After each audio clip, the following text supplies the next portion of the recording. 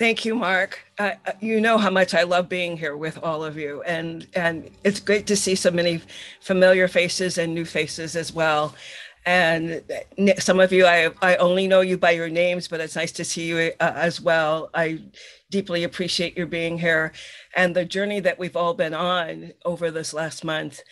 Because whether you have done every sit or this is your first sit, each of us has been on a journey over this month of Elul as we try to figure out what does it mean to release. The writings have been deeply moving and challenging, and I must say that I am deeply moved by how bare several people have been in terms of their writing, and just so open and generous and prodding of us.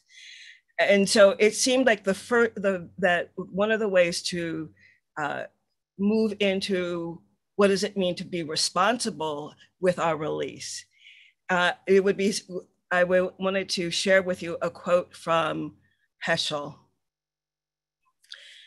The prophet sought to convey that, morally speaking, there is no limit to concern one must feel for the suffering of human beings, that indifference to evil is worse than evil itself, that in a free society, some are guilty, but all are responsible. I'm going to read that again. The prophet sought to convey that, morally speaking, there is no limit to the concern one must feel for the suffering of human beings, that indifference to evil is worse than evil itself, that in a free society, some are guilty, but all are responsible. And it seems to me that part of what our teachers over this last month are moving us to is to take responsibility for who we are, for what we have, to remember what we are told in the Torah, that if we get so big that we think we did all of this on our own, we actually are separating ourselves from God, because God is with us on all of this. God has provided the bounty for us. And so the release of old ways of thinking, old ways of being, the willingness to explore terrifying territory, important territory, is as hard as we make it. And what I know is the more I hold on to something, the more I am resisting being who I need to be for this moment. And the invitation in this Shemitah year is to grow into being who we want to be next. Starting from a place of knowing we are enough. What are the ways, as we said this week, that I'm feeding systems that serve me and yet don't serve me, that aid me and yet don't aid me. And they are structures, human structures, that some of us benefit from and some of us don't benefit from. And if what we want is a more equitable world, what are the steps I need to take to dismantle the existence of those structures inside of me, including how they may shape my identity, and release what does not serve me, really does. And then what I mean, what doesn't serve me to aid me in serving the divine. And that means having compassion, being as honest as I can with others as I am with myself. It means being curious and not really avoiding shame, but understanding that shame is a feeling that only lasts as long as I allow it to last. If I allow it just to move through me, I come to a place of being responsible. And from that place, there is compassion and generosity for everyone, including myself. I may not know how to do what needs to be done, but I stand in a place where I'm ready to be guided by the people or person I'm interacting with and by the divine. because my heart is open and I know, and I'm willing to accept the challenge of being with something that is wonderful and something that is hard. And so I invite you to get yourself comfortable if you haven't already done so. And as I always do, I invite you to bring whatever is with you.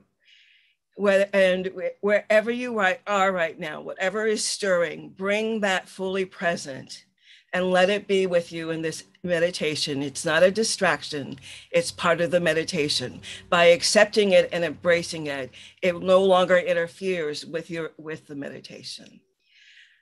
And from that place, we're going to do 3 big sighs. And on the last one, as always, I invite you to make a lot of noise.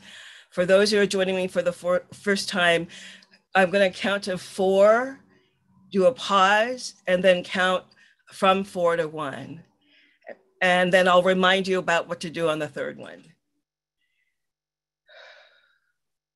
And 1, 2, 3, 4, and 4, 3, 2, 1, and 1, 2, 3, 4, and 4, 3, 2, 1. And at the end of this last breath in, I invite you, in this next breath in, may it not be the last breath, that I invite you to release any sound. I'm both very excited and a little nervous, so don't be surprised if mine's a little loud. And 1, 2, 3, 4. Ah.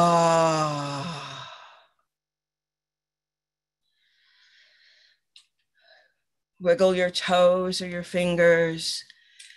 If you're feeling a little achy, breathe into it.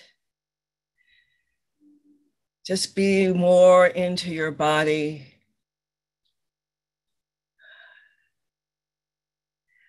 And you may begin to feel and envision a circle of energy moving down over you. It might be tingling your head, your forehead, as it moves down over your eyes and over your nose. Breathe a little bit of it in as it goes over your mouth and down the back of your head. Let it find your voice and your shoulders. And feel it move and inviting tingling into your fingers. If there's tightness in your chest, let it massage it, relax it. As it goes down over your chest, down to your waist, and just below your waist is your healing center.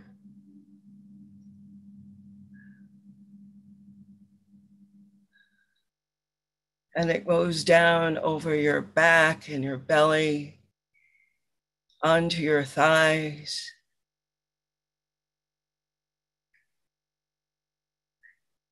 down your thighs and over your knees and into your ankles, and your feet.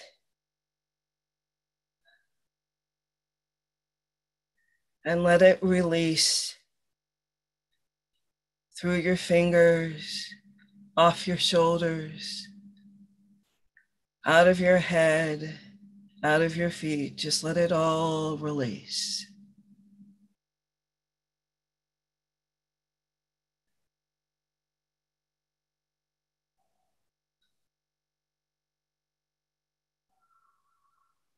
And for the next few moments, be with letting go.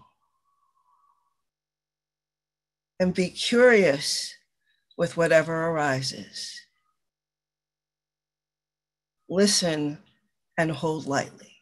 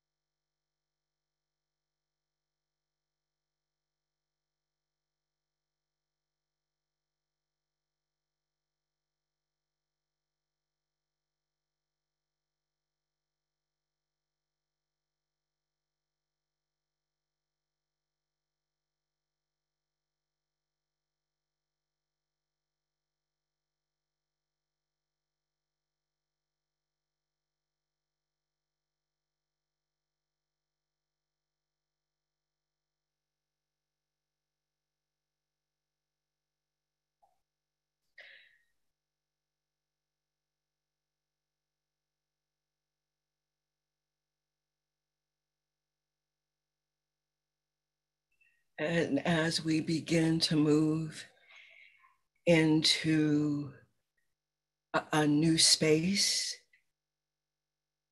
we take our dominant hand and place it over our heart. And those of us who are able, and extend our other hand out to the world. And we direct love. It can be to specific people. And as it goes, may it fall on all who need it.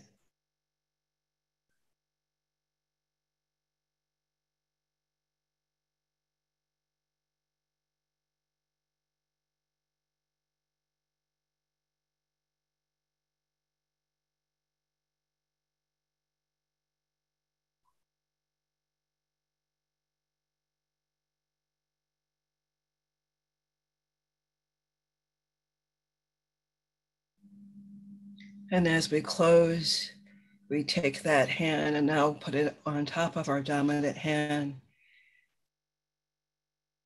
renewing ourselves.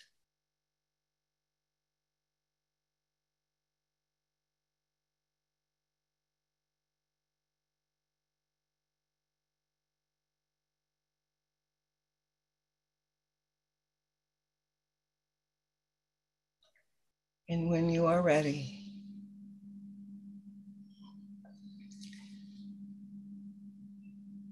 I invite you to open your eyes.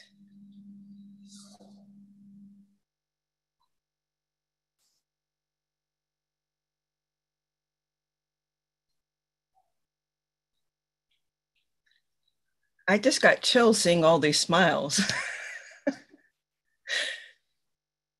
Thank you. Thank you, Sabrina.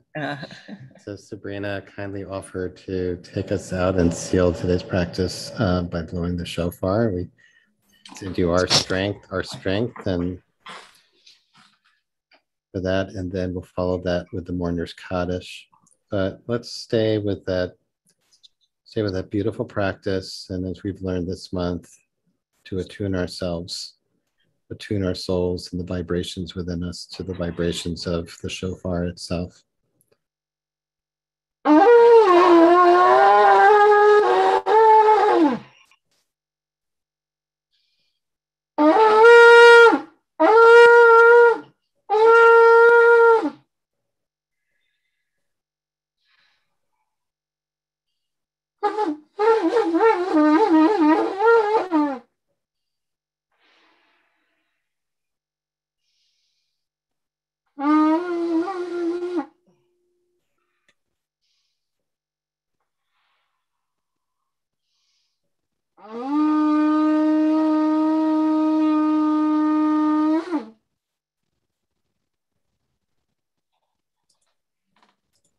Thank you so much, Sabrina.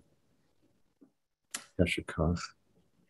And friends, we seal our practice as always by inviting those of you who are in mourning or observing a yard site if you've had a loss, or if you're carrying any grief, to join us in the Mourner's Kaddish and to add the name or names of those you're honoring, remembering today in the chat box, and for the rest of us to bear witness to the grief of our fellow practitioners who I invite to rise in body or in spirit with me for Kaddish. Yivkadal, Yama, Yamich Malchute, Chayechon, Chayech,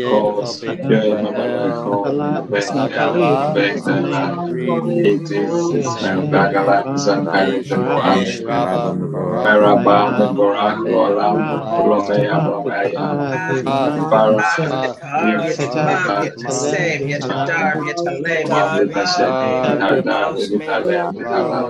grief,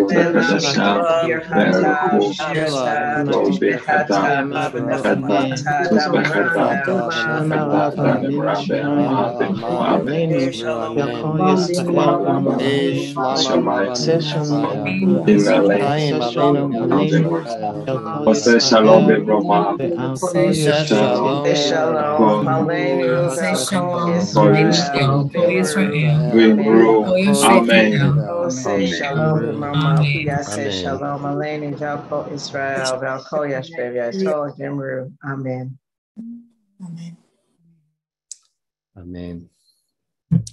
Well, great thanks to Sabrina Sojourner for leading us so beautifully to bring our Shofar project for 5781 to a conclusion in the waning days here of Elul. For those who are able and would like to, you're welcome to stay on for some conversation with Sabrina about the teaching and today's practice. We hope you can join us for that. If you are not able to, or you're leaving now, we want to wish you a sweet restorative Shabbat and a Shana Tova Umtuka, a good, healthy year full of blessings, full of the blessings of Shemitah, of release, of letting go, as Sabrina beautifully led us today, and of, in that process, growing an awareness of our responsibility to, our empathy for the pain of our fellow human beings and of the pain of this planet, which we are charged with serving, with tilling, and with tending. Thanks so much to Eileen Gruber, who sponsored today's practice in memory of Hai Sherman on the occasion of his 27th yahrzeit. Zichrono Libracha.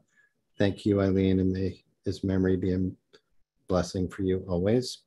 A week from today, by the way, friends, I forgot to mention earlier, will be our quarterly co-sponsored meditation with the Jewish Addiction Awareness Network.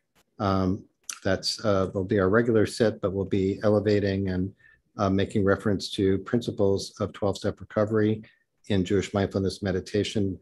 That's a meditation session for everyone. But if you know people who would benefit from it, who are in recovery or have loved ones in recovery, please do spread the word. I'll be leading that session next Friday. And of course, as always, great thanks to Adi Stein, whose stalwart holding of our space enables all of this to happen. So if you're able to stay on, please do so. If you have questions for Sabrina, please add them to the chat box and preface them with question if possible. I see many, many new messages. Oh boy, okay. Sabrina, I actually wanted to start by just asking you if you have it handy to read again that passage from Heschel that you shared at the beginning, especially just the part that you read more than once. Yes. I still have it. And I believe it's from his book on the prophets. Yes. Mm-hmm. The prophet sought to convey that, morally speaking, there is no limit to the concern one must feel for the suffering of human beings, that indifference to evil is worse than evil itself, that in a free society, some are guilty, but all are responsible. So as you read that, and then you read it again, of course, I felt this recognition of the truth of those words and a little bit of terror, right? Of, oh my God, it's so much. But that's exactly what our practice this month has been leading into, and that when we let go of illusion and we really see the truth, when we're willing to live in truth, then we can see why we've been pushing it away, many of us, because it's too painful for many people. Of course, don't have the luxury of being in denial and avoidance.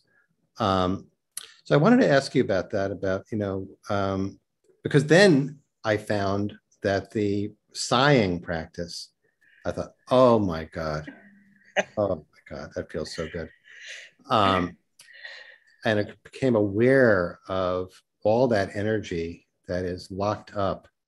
And then it became much more possible to bear that to be Yes. with that truth.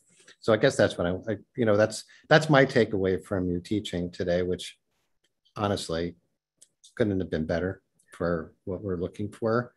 We're aiming for going into the new year. So just wanted to check that out with you. Yes, it is. It's only in the the sighing and the release, which is a release. It's a physical release. Mhm. It's physicalizing the release. Mhm. And yes, all sorts of room gets created. The Mhm. other thing that, as I've been teaching, as you know, is to let in the feelings that we're resisting, Mhm. because it's the resistance that maintains them. Mhm. And when we move through them, there is so much more available, including more of ourselves that's available when we do that. So. Mhm. Thank you for that. Yeah, and I think that's just to underline that growing an awareness of the resistance, which is what came up for me while you were reading the words. It's like, oh no, don't read those words again. That's actually why I read it twice. I could whenever tell. I use it. Yeah, and you should, because then it's the awareness of I cannot deny my resistance. But then you offered such a compassionate response to hold the resistance, and then it could dissipate enough to say, you know what, I can bear that, I can be with that, I can and now I can hopefully respond to the responsibility, right? And just a little, even if it's just a little bit, this year. And by the way, for everyone who's been with us, this practice of Shemitah is a very ambitious one, and we're just inviting everyone to explore the process, explore the practice, and tiny baby steps of growth. So, all right. I don't know if you can put so it's in. Some people are asking if you can put it into the chat, which I don't know if you have it on like a computer there that you can easily do that, but it's in his book, The Prophets. It's Abraham Joshua Heschel. Yeah. It's like any sentence and paragraph. This is actually a very long paragraph that I cut to the chase, because that there's a lot of stuff out there. We cannot be indifferent. That we are actually, I add that when we are indifferent, we're shutting down a piece of ourselves. And the more more that we are indifferent to protect ourselves, the more we shut down, and the less available we are to ourselves and to others. So. Absolutely. Hit the nail on the head. I'm just saying that I do want to wish Rabbi Aaron Lever, who wrote in about his experience with COVID, and wish you, Aaron, Rabbi Lever has been a regular throughout these many months. And Aaron, all of you send you love and prayers for Refuah Shlema, complete healing, of course, for you and for all others who are dealing with illness of any kind. Among us here, those who are among your loved ones, and of course the suffering brought on by the ramifications of climate change that we're witnessing every day. So I'm just looking if there are any other questions.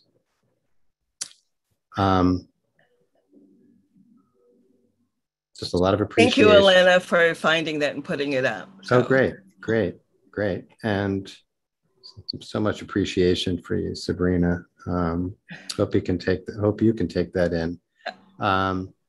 So maybe let's close here, and maybe the way to do that is best way to do that today is to again come back to the hand over the heart, the dominant hand, and the outstretched arm. The image I had when you've done that before, Sabrina, and the image I had today was of the Statue of Liberty. I think she's got the right hand raised and the left hand holding the book over her heart. And we can all draw some inspiration for a year of release and increased freedom, increased justice, increased care for and tending of this incredible planet we are blessed to live on in this year of Shemitah, and wish everybody here health, healing, repair, wholeness, joy, even a lot of joy in this new year. And to you, Sabrina, so much gratitude for all you have given us over these months, and just for sharing from your heart and from yourself, and it enriches every single one of us. So thank you so much to you, and I hope everyone has a meaningful Shabbat, a meaningful holiday. Thanks again, Adi. Thanks, Eileen, and most of all, thanks to each and every one of you for your beautiful devotion to this practice. Gratitude to our many incredible teachers who have led us for many months, and especially in this month of Elul. So Shabbat Shalom, everyone. Shana Tova. Shabbat Shalom, Shana Tova. And we'll see you next week.